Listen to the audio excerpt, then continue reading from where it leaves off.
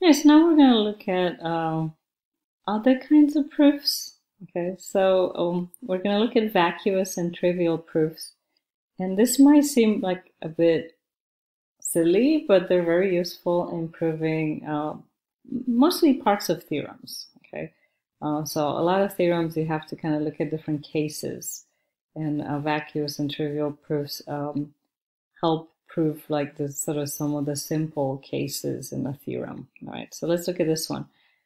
So vacuous proof, we can quickly prove that a conditional statement is true when we know that P is false, right? Because if P, then Q must be true when P is false. So that comes from the truth table for the conditional, right? So if I have PQ and I look at the implication,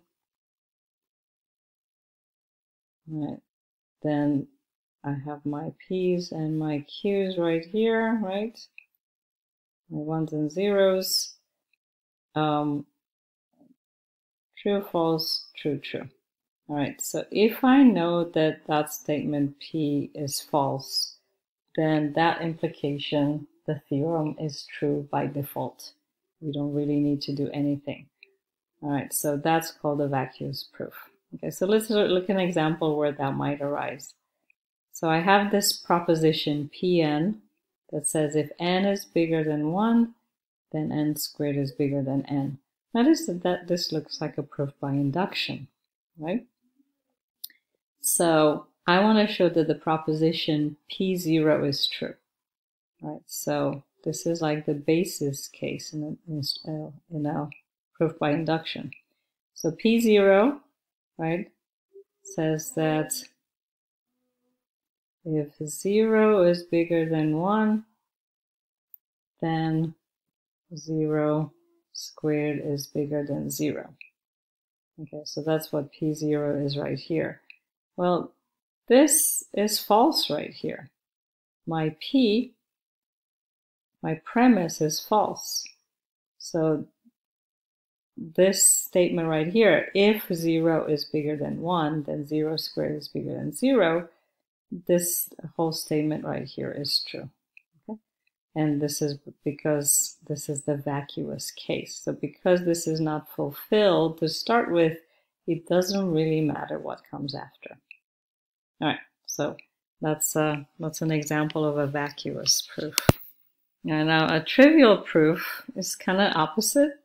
We can also quickly prove that a conditional statement if P then Q is true when we know that Q is true. Okay, so if we know that the conclusion is true, all right, so the conclusion is 1 or 1, then the conditional must always be true. It's kind of no matter whether your premise, P is true or false. Okay, so if you know your conclusion is true, then this is trivial. Okay, you don't need to do anything. Okay, so let's see. So if A and B are positive integers with A is bigger than B, then A squared, A to the n is going to be bigger than B to the n, where the universe is all non-negative integers. Show that P0 is true.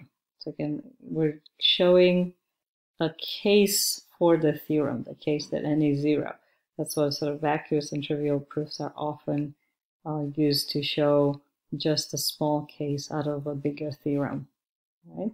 So P0, if I translate it, so basically if A bigger than B, then A to the 0 is going to be bigger than or equal to B to the 0. But this is 1 is bigger than or equal to 1, so my Q is true automatically because this is true. So that means that this whole statement, this conditional, is true by default. Is true trivially, basically, because you know the conclusion is true. All right. So these are it's good to have knowledge of these because they are used as part of bigger proofs. All right, another kind of way to prove things is proof by counterexamples. Okay, so we've seen when we're looking at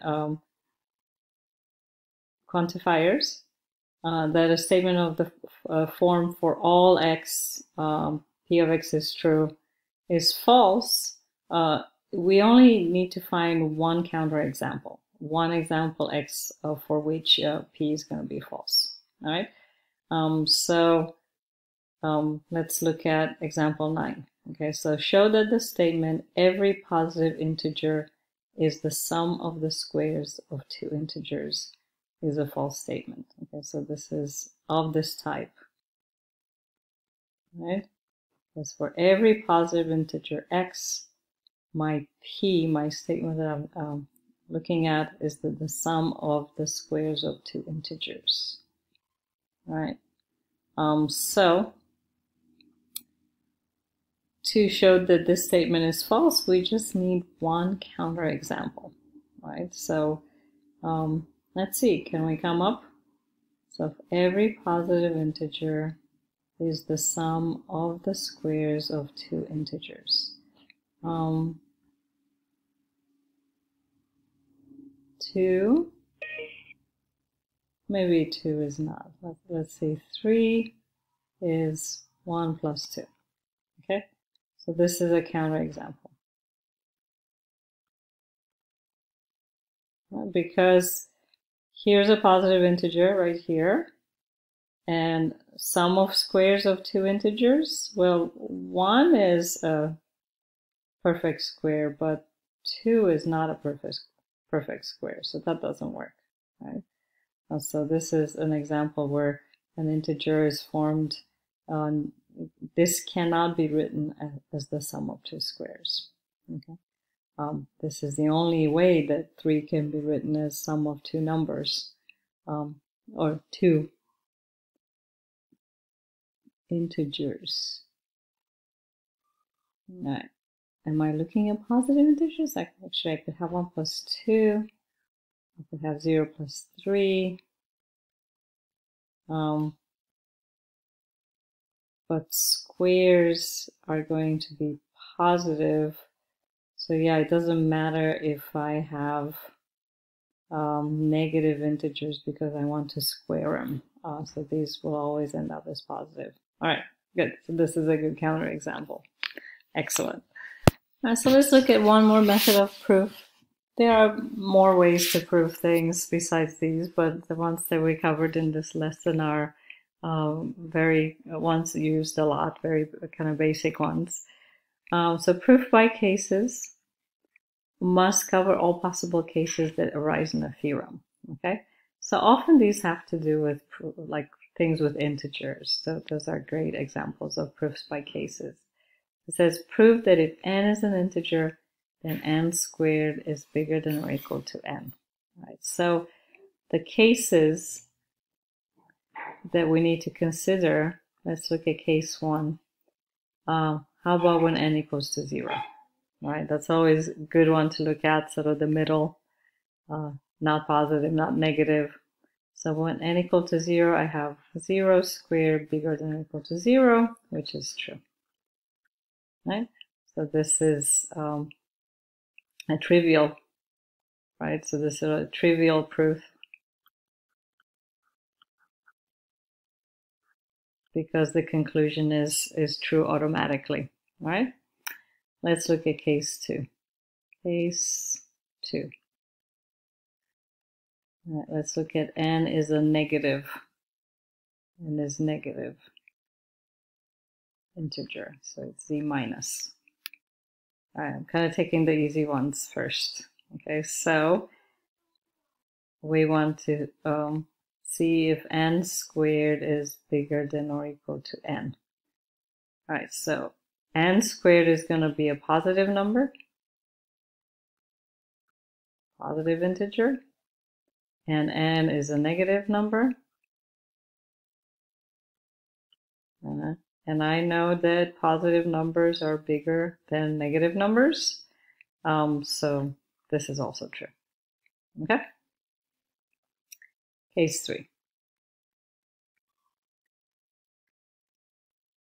Last set of numbers left for integers are positive integers, right? So n is a positive integer. All right, So for a positive integer, I want to show that n squared is bigger than or equal to n. All right, so this would be, I know it makes common sense, okay, but often common sense kind of doesn't wash with, let's prove this in math. But this is a proof by induction, right? So let's have our bases. All right, so we're going to use our basis to be n is 1 because the n is 0 was covered here. All right, so for n is 1, we have 1 squared is bigger than or equal to 1, which works. Now our inductive step, we're looking at case pk, which is k squared bigger than or equal to k. We assume this is true. And we want to show that the pk plus 1 case, which is k plus 1 squared, is bigger than or equal to k plus 1. We want to show that that's true. All right. So somehow we need to transform this one into this one. So we can see that I can add 1 to both sides. Okay, so let me use a different color. So let's add 1 to both sides. So we have k squared plus 1 bigger than k plus 1. Bigger than or equal. There we go. All right.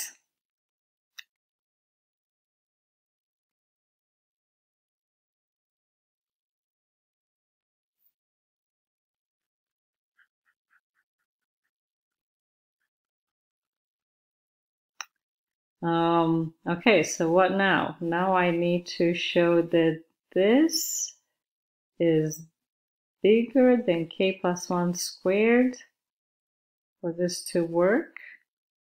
Oh, this is less, right? And it needs to go that way, of course.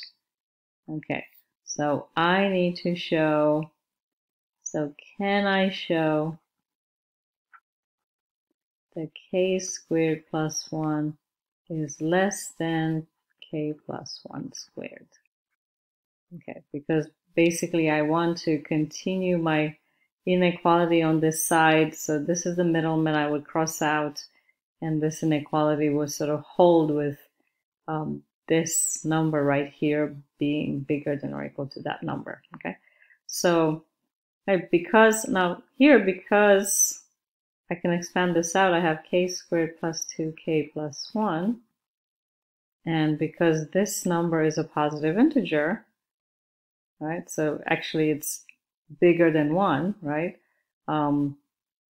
Bigger than or equal to 1, then this has to be bigger than k plus 1. So because k is bigger than or equal to 1, I have k squared plus 1 here, plus something that's at least 2, then that's going to be bigger than k squared plus 1. All right, so this shows that k plus 1 squared is bigger than k squared plus 1, which is bigger than or equal to k plus 1.